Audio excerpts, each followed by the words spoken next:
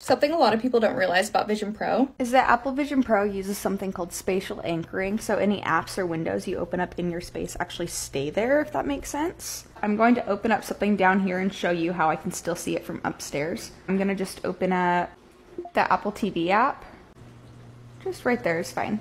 We're going to go all the way back up the stairs with my creepy ass dog. Hi, Apollo baby. And you see Apple TV all the way down there. Just like if I were right in front of it, if I look at that white bar, you see how it lights up? If I grab it, it's just gonna come right back toward me up here. Some people were curious if you can move around while you're in environment, so I'm gonna show you. That Mac adapter exchange is actually a keynote I made while I worked at Apple. And we're gonna go to Steve Jobs' theater. And here we are. So if I start walking toward the seats, it kind of just walks me out of the environment.